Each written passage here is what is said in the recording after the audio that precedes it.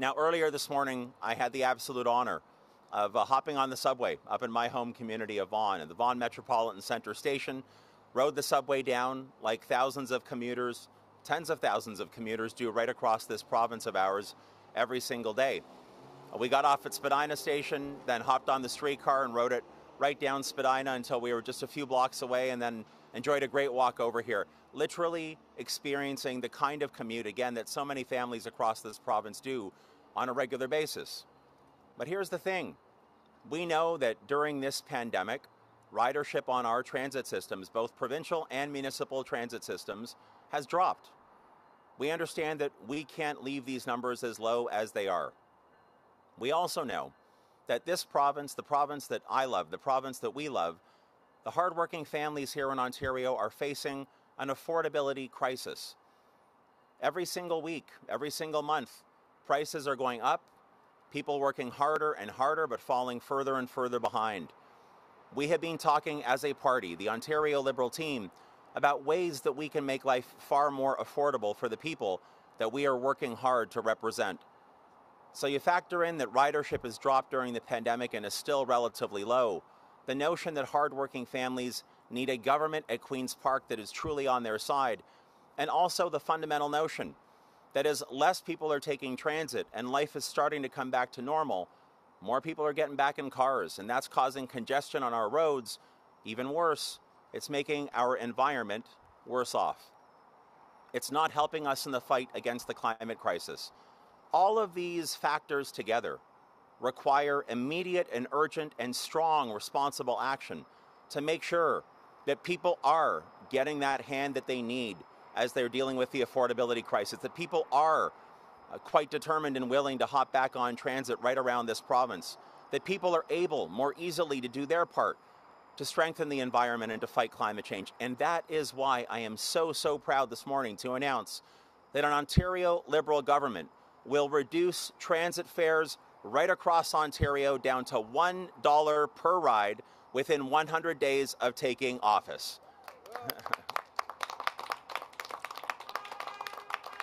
We're going to drop the transit fares down to $1 a ride. Monthly transit passes will be reduced, again, province-wide, on both municipal transit systems, the GO transit system, down to $40 per month. This buck a ride province-wide is something that I know our team has worked hard to put together. This is something, again, that I know will help families who are working hard every single day of the week. Seniors, students, moms and dads who are just looking for that little bit, or in this case, big bit of extra help to make their life easier, to make their life more affordable. We are also going to make sure that support, provincial support for municipal transit systems operating is increased by $375 million per year, because we know that our municipal partners need additional support, especially as ridership is going to, we anticipate, grow with this move. They're going to need that support. You know, I think about this election campaign that's coming up in just over a month. Well, it's going to start soon, but Election Day is just over a month. And I think about the choice that literally sits right in front of the people of Ontario. A choice between the Ford Conservatives, who want endless sprawl, want to waste more than $10 billion on a highway. They call it the 413, a highway that's going to destroy farmland and parts of the Greenbelt, that's going to lead to more sprawl. And appallingly, when it's built, if it's built, and we're determined to make sure it never gets built, will only save a handful of commuters just a few seconds every single day. Imagine a world where commuters are looking for urgent relief, and Doug Ford's best solution is to say, wait more than a decade. I was thinking about this morning as I came down on the subway. I'll be 49 in just a few weeks. Imagine that Doug Ford's best solution for gridlock relief in this province is to make an Ontarian like me wait until I'm eligible for CPP before, theoretically, I could get the relief. The sad part is there will be no relief with the highway that Doug Ford wants to build. And his idea for relief is far too often, far too remote into the future to actually help people who need it today. This Ontario Liberal plan, this buck a ride province-wide that we are so proud of, will take, we estimate, 400,000 cars off roads right across this province. Again, it's going to make life more affordable. It's going to make life better for people in this province. If you live in my home community, you live in a place like Whitby or Mississauga, and you're taking the GO train every single day, this change alone will probably end up saving you about $300 per month.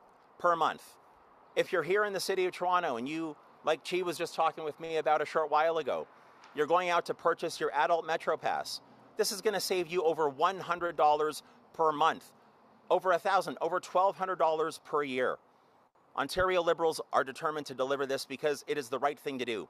It's good for families, it's good for the environment, it's good for our commute, and it is exactly the kind of stark choice that sits right in front of the people of Ontario. The Ford Conservatives, who are determined to drag this province backwards, and a new Ontario Liberal team that is determined to move the province forwards. That's why I say, and I say it proudly, the choice is yours.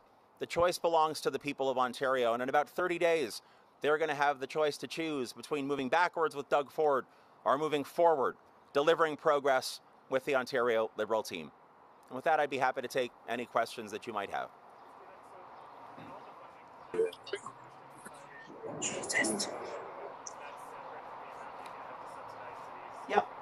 Yeah, so $375 million, to be clear, is a completely separate contribution or investment that our government would make to support municipal transit systems across Ontario. We anticipate that the costing for this particular commitment today would be about $700 million, $710 million for year one, and then about $1.1 billion for year two. And we the number goes up because I really do believe that there will be a growth in ridership as we continue to come out of the pandemic, and also because, well, let's face it, Ontario Liberals will make taking transit easier and far more affordable for Ontario families.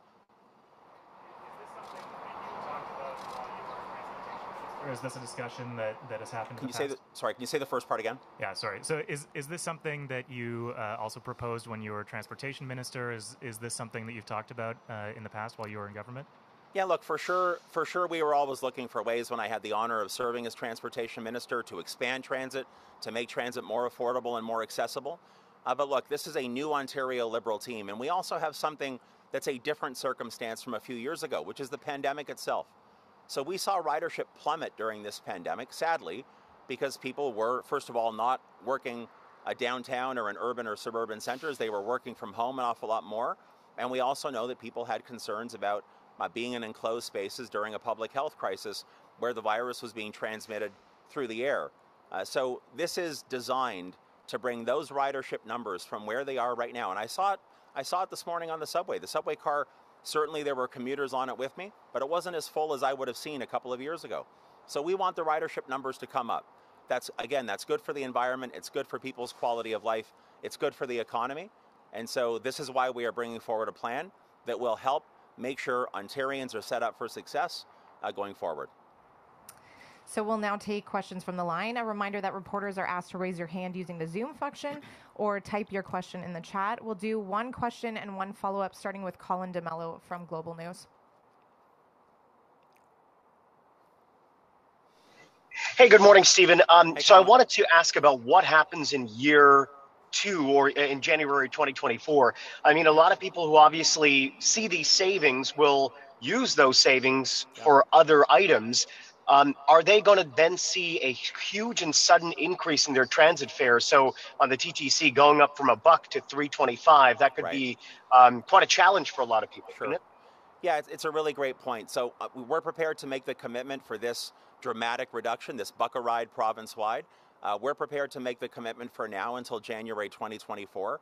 But I'm a big believer in working in collaboration with all of our municipal partners and, of course, the team at GO Transit and Metrolinx to keep a very close eye on how ridership is rebounding, and we anticipate improving between now and January 2024 before we make a final decision about what to do with transit systems and transit fares beyond that point in time. But here's the other thing to keep in mind. We are in the midst of the affordability crisis right now. Everything in life here in Ontario has gotten dramatically more expensive under Doug Ford and the Ford Conservatives.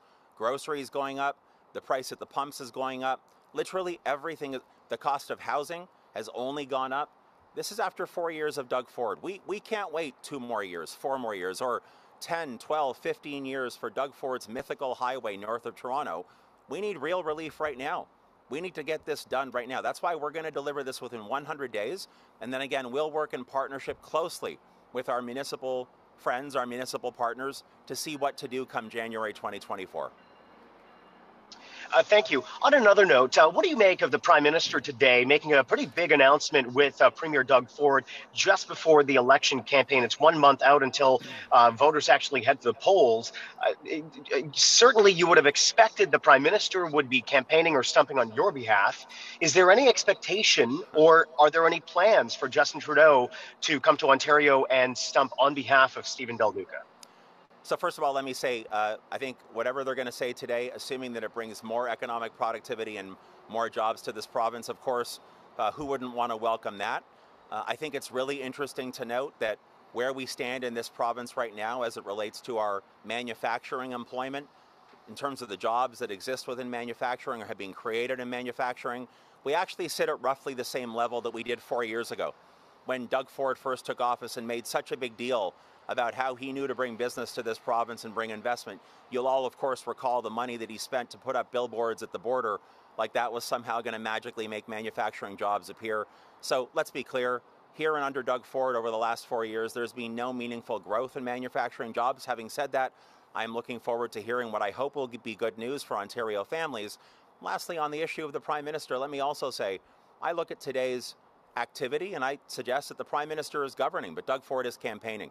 Frankly, Doug Ford's been campaigning for well over a year now. Instead of doing the heavy lifting that Ontarians have required him to do, he's been off listening to his pollsters, listening to his campaign team, and not actually giving the people of Ontario the competent, responsible leadership that they deserve. Ontario Liberals will do that. We'll do that from day one, and we'll do it all the way through our mandate. We're going to go over to Randy Rath at CHCH. Yeah, hi, Stephen. Hi, Randy. I just want to ask, are you going to pay for this by reinstating license plate fees? So I look forward to releasing our platform over the next few days or next number of days. I'm excited about the platform. It is responsible. It is fully costed. So unlike the Doug Ford budget of a few days ago, which was a budget without a plan, and unlike Andrea Horwath's platform, which was a platform without a budget or a costing, the Ontario Liberal plan that's coming out soon will actually, because it's the responsible and competent thing to do, it will be a plan that is balanced, will move the province forward, and it will be fully costed. On the driver's license or the ValTag sticker, I've said in the past, Ontario families are struggling, so we're not looking to make their life more difficult. That's why today I'm so thrilled to announce Buck a Ride province-wide, dropping transit fares down to $1 for every ride, $40 for a monthly pass on Go, and on every municipal transit system, and on the Northland bus service right across this province within 100 days of taking office.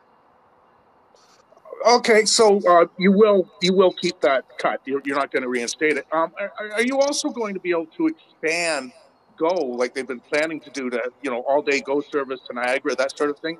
Is that going to go ahead even though you're not bringing in any revenue from use of Go, or very little revenue? Randy, I know you're determined to have me make the rest of the platform announcements today, and I appreciate that. But look, I am so proud of the fact that as Transportation Minister back in 2015, we were the government that launched two-way all-day Go service. I was the Minister of Transportation who stood proudly in St. Catharines with my good friend and former colleague Jim Bradley to announce that Go train service would be coming to Niagara. We did the same thing with Granville Anderson out in Bowmanville when we announced Go train service going out to Clarington, going out to Bowmanville. You will see in our platform in the next number of days exactly what the full transit expansion plan is.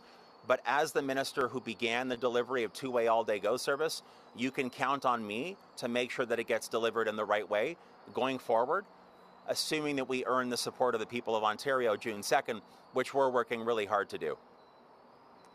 We're going to go over to Alison Jones at CP. Hi, Stephen. Hey there. I know in your remarks you were critical of a lot of the, highway promises that the government has made, obviously in particular Highway 413. There are a number of other highway project announcements made in their budget. I'm wondering where you stand on those. Do you proceed with, for example, the widening of Highway 401 in the east that they're proposing, some of the QEW improvements? Yeah, look, it is a great question. I said while I was minister, I've said since becoming leader of the party, and now that I'm running for premier, I know that in many parts of Ontario, expanding, rehabilitating our highway system is critically important for goods movement and for our commuters, and frankly for the safety of the traveling public. So investing in highways where it makes sense and when it makes sense is something that I did as minister, something that I would do as premier.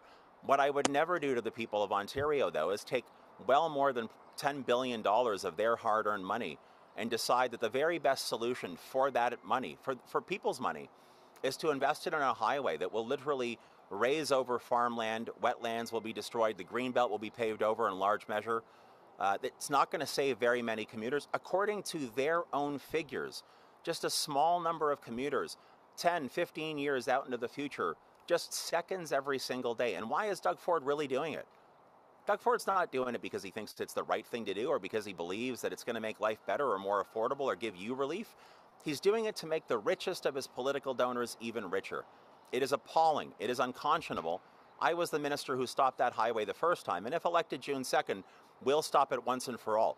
You've heard me say that we'll invest in public education with those $10 billion. But today, I'm here to say, in addition, we're going to deliver buck a ride province-wide. We're going to make sure that people in Toronto, for example, are saving literally hundreds and hundreds of dollars every year. And they're going to be able to save that money while they're making the environment cleaner and doing their bit to fight climate change. It is a really strong solution for the kind of progress that the people of this city and the people of this province want to see. All right, and speaking of your time as minister, there are some who are pointing out that transit fares went up multiple times under your time as minister. Do you bear any responsibility for this affordability crisis that's going on? Look, I think that what we've seen over the last 4 years is literally the cost of everything going up. I said this just a few minutes ago. In 2018, Doug Ford said he was going to make life more affordable for people in this province. He literally said in one of the last leaders' debates, I'm going to make it cheaper for you to buy a home and easier to do the same. And since he uttered those words and took his oath of office, the average price of a home in this province has gone up $500,000. And he's gone through 4 housing plans. So, and that's just one example. Cost of groceries, cost of transport and transportation, all of it's gone the wrong way since Doug Ford took office. So, our plan, especially given what we've seen during this pandemic with ridership dropping to a point that is not sustainable or healthy, we're going to deliver buck a ride province-wide. $1 for each transit fare on every municipal and provincial transit system and on GO and on the Northland bus service. We're going to make sure that monthly passes are $40, which again, you compare it to what that costs today in Toronto for a Metro Pass, it's almost $160 per 1 month. We're going to drop that to $40. That's $120 per month. That's $1,440 per year for people who live right here in Spadina, Fort York. That is real, tangible affordability delivery, or at least affordability crisis sort of combat starting on day one. And that's what Ontario Liberals are going to deliver. Next up is John Michael McGrath from TVO. Good morning, Stephen. In terms of this announcement and your opposition to the 413, I mean, 80% or so of Ontario commuters drive. The Tories are very clearly trying to appeal to motorists as a voting bloc with highway announcements and other changes, and you're here focused on transit today. Is the Liberal Party giving up a lot of political territory by letting the Tories have motorists to themselves? Well, look, I appreciate the question, but let's be really clear. There's only one person of the 4 running to be premier who actually lives in the 905 area that'll be impacted by the 413. I've lived in the suburbs my whole life, first Etobicoke and Vaughan for the last 30 years. Highway 413, as it's proposed, is going to go right through the northern part of my home community. So it might be an abstract conversation for Doug Ford as he's obsessively racing to make his richest political donors just that little bit or that big bit richer. But I don't believe we're surrendering anything here. I know the people that I live beside in Vaughan, just like the people here in Spadina, Fort York, and in Davenport and University Rosedale, they want a government that can do it all. They want a government that's going to make their life more affordable, not in 10 years, not in 20 years, right away. They want a government that's got a real plan to attack the climate crisis and make sure that our air is safer to breathe and cleaner to breathe, a strong and protected environment. They want more green space, not less. They want life to be more affordable. They want an economy that's thriving, but when we create that prosperity, it's broadly shared. And we saw it last Thursday with the Ford budget, a budget that has no plan in it. The Ontario Liberal Party that I'm leading, we have a plan. It's responsible, it's costed, it will deliver real progress on affordability, on the fight against the climate crisis, and so much more. So stay tuned for more details about the rest of the platform. But, you know, as a person who lives in the 905, in the affected area of the 413, I'm not giving up on anyone. My neighbors want to see transportation, transit, a strong economy, better affordability. Most importantly, they want a leader who is responsible and competent, and everybody in this province knows Doug Ford is neither. And when you were running for the leadership, you talked about, I believe it was 50% off-peak fares. Yeah. Is that something now that would get kicked until maybe 2024, or are you thinking about how that would work in the future? Yeah, it's a great point. I mean, the big difference between while I was running for leader and today, of course, the effect of the pandemic on ridership numbers that we've seen. I am actually quite a strong believer in trying to send pricing signals as a concept out there. I think it's important. That's why I said 50% off during off-peak fares, off-peak times, wanting to drive commuters to make different choices. And then, of course, we had the pandemic hit, and we saw ridership drop off as much as it has. So this will be part of an ongoing conversation, as I said, with our municipal partners and with the team at Metrolinx and Go. But for now, I'm delighted to announce that if elected, Ontario Liberals will deliver Buck a Ride province-wide, $1 per transit fare, $40 for monthly passes, more support for municipal transit systems, and we're going to get the work started on day one, delivering within 100 days of taking office. We're going to go over to Steve Paikin from TVO next. Morning, Stephen. Morning. I well remember how much Liberals teased the Premier when he used the expression buck a beer, and you have numerous times today quite pointedly made a point of calling this buck a ride. You're not worried about getting teased back in return? No, look, I think it's all about priorities and values. We all heard the big deal that Doug Ford made back in 2018, going to put billboards up, going to replace the license plates, going to make beer cheaper. I don't know about you, Steve, but the last time I went to the beer store, I think, or the LCBO, I think the cheapest beer that I saw was just close to $2, about $1.70. That's just one example of how Doug Ford has absolutely failed the people of Ontario. But forget about beer for a second. This is about values. It's about priorities. Ontario Liberals want transit systems that are strong, that are being used. We want to take cars off the roads. We want our air to be cleaner and safer to breathe. We want to make it easier for Ontarians to do their part to confront the climate crisis. And in the midst of the worst affordability crisis, I think, in my life, or at least in a very long time, we want to give Ontarians real pocketbook relief, not in 5 years, not in 10, but right away. Pocketbook relief for something that they value, in this case, public transit. Okay, my follow-up would be, I understand we are where we are, but it is coincidental that this commitment of yours could have been funded by not doing the license sticker repeal. Can we assume that that is something that you would not have done were you in the Premier's office today? Can you just clarify, Steve? You mean the ValTag piece? I would not have done that? No, the second year on this, if I understand it, would cost $1 billion to the Treasury, which is the same money foregone by canceling the license sticker. Do we assume that while we are where we are, that is not a decision you would have made were you Premier? Well, look, I think, again, it would have been, obviously we're speaking hypothetically here, but I would just say there's no getting around the fact that people are in an affordability crunch. I hear it literally everywhere I go in my home community of Woodbridge or in my travels around this province. I'm sure you hear it from people too. They just can't understand how, despite how hard they're working, and they are, Ontarians are hard workers by nature, that they're falling further and further behind. Families like mine that have kids who are 15 and 11 really do wonder in a very serious way about where their kids are going to be able to afford to live or to rent. And I'm just talking about shelter. I'm not talking about frills. Going to the grocery store. It's one of the reasons we announced just a few days ago that if elected, we'll take 8% off prepared foods under $20 by removing the HST from those foods.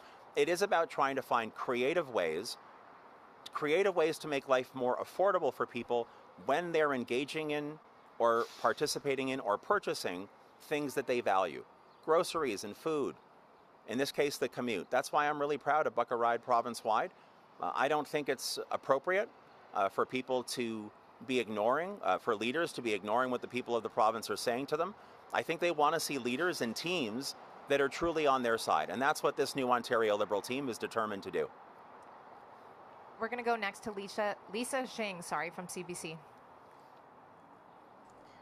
Hi there, Stephen. there. Just on the figure, you say this plan will take 400,000 cars off the road. Just wondering how exactly you came to that figure. Yeah, so our platform, when it's released, will include some of the modeling that helps us get to that number. I don't want to waste my last question on this, but when are we going to see a plan as a follow-up to my first question?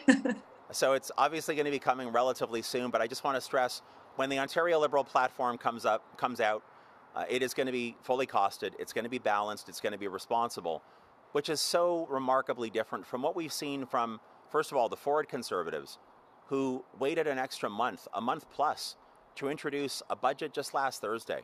By the way, they waited an extra month, and then Doug Ford didn't end up paying the penalty. They changed the law, so Doug Ford didn't have to pay the financial penalty that you're supposed to in this province when you're late with a budget. But put that to the side for a second. They introduced a budget last Thursday, and it's a budget without a plan. And we've seen from the NDP a platform without a budget, with no costing. I don't understand how the people of this province can legitimately take a look at either of what we've seen over the past number of days from both of those teams or those parties, and have any faith or confidence in their ability to responsibly and competently lead Ontario after June 2nd. That's why the plan that we will be releasing soon is fully costed, it is balanced, it is responsible. But I will also just point out that as far as I can tell, starting last fall, I believe that I put out more ideas and more costing around my ideas than either Doug Ford's budget or Andrea Horwath's platform. Again, I think they're playing a dangerous game with the faith and confidence of the people of Ontario. I'm not playing that game. We're not playing that game. Our platform's coming soon. It'll be responsible. It'll be costed. And we've got a question from Wyatt Sharp on the line as well. Hi, Stephen. Hope you're doing well. Since the announcement that you've made today, the NDP's already put out their reaction to the announcement, and I just wanted to ask you, since you just mentioned the NDP's plan and Andrea Horwath, their NDP MPP for Essex Terrace, Natashak, has said, and I'm quoting here, under the Liberals and with Steven Del Duca as the minister, transit got worse and worse. When Steven Del Duca actually had the power to make transit affordable, his priority was millions on a GO station in his riding for him and his developer buddies, and then end quote. So I guess I'm just wondering your overall reaction to the NDP's reaction to that, and I guess just what you would say. Well, look, I guess it's not a surprise that they're going to try to keep beating that drum. That's kind of what they do. It's what they've been doing for months. It's why they spent millions of dollars over the last 6-7 months attacking me and attacking Ontario Liberals. You've heard me say this before, Wyatt, I'm not engaging in that kind of fight. There is a very clear and stark option and choice in front of the people of Ontario over the next 30 plus days. That's between the Ford Conservatives, who are on the wrong side of every issue, who have a very cruel and callous approach. No minimum wage increases, moving backwards on paid sick leave, spending $10+ billion on a highway that won't help anyone except making the richest even richer. And the list goes on from there. Undermining public education, public health care, doing nothing to protect our seniors, just wanting to continue to stack them like cordwood on institutions. That's Doug Ford's way. That's one option. The other option is the Ontario Liberal team, the new Ontario Liberals, who I'm so proud to lead, who will deliver on more affordability, like Buck a Ride province-wide. We're going to do that within 100 days of taking office. We're going to move forward on making sure that our moms and dads, our grandparents are protected so they can age at home and have dignity and be safe and healthy at all times. We're going to end for-profit long-term care.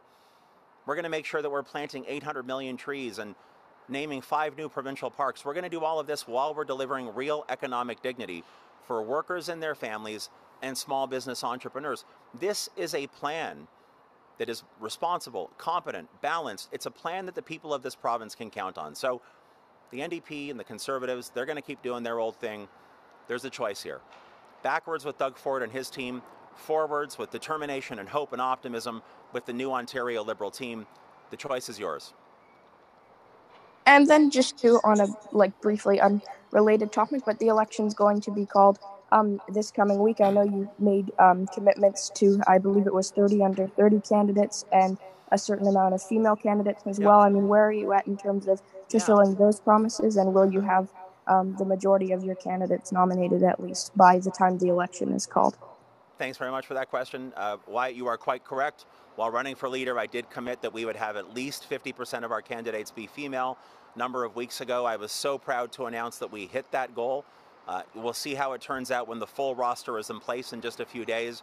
We may even end up exceeding the goal by a little bit, but regardless, we've hit that goal. And in terms of younger candidates, and I say this as a former campus club president for the Ontario Young Liberals, I'm so proud that so many young women and men have stepped forward to run for us in so many different communities. I think at last count, we're somewhere around 12 who are under the age of 30 and quite a few more who are under the age of 40. So we've made tremendous progress. Let me just go back to female candidates. That's the first time in our party's history that we've managed to hit that goal. And it didn't happen by accident. It happened because together we created a plan, then we rolled up our sleeves and we did the hard work that was required to deliver on that plan. I think that's frankly a metaphor for how we intend to lead the province of Ontario. We have a plan and we're going to show up, we're going to roll up our sleeves, we're going to keep our heads down, and we're going to do the work and the heavy lifting that's required to actually deliver on the plan. And I'm looking forward to having that chance should we earn that honor on June 2nd. And we're just going to take one last question from John McGrath again. Last question. Thanks, Stephen. I appreciate the other the second bite at the apple. You get a bonus one. You mentioned your belief in using pricing signals, but you were also one of the voices in cabinet opposed to road tolls back when that was being considered under Kathleen Wynne. And I'm just wondering, you're within sight of the gardener right now, if I don't miss my guess. You're correct. Would the Liberals forswear any use of road tolling where it doesn't already exist in Ontario?